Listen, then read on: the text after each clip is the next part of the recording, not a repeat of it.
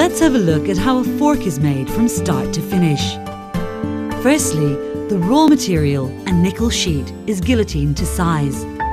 Cutlery blanks are then cut out on the blanking press. The blanks then proceed to the furnace, where they're heated to 750 degrees, which softens the nickel blanks in preparation for pronging the forks and adding the pattern.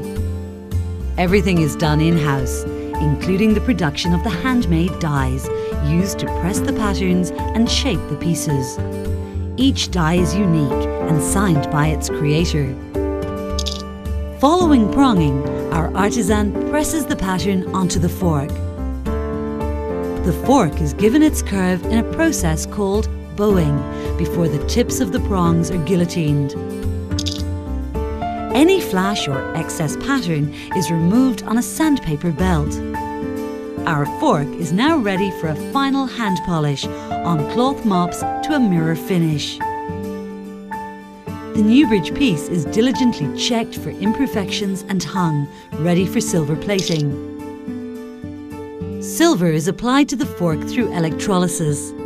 This is done in a succession of baths before drying and packing, ready for the customer.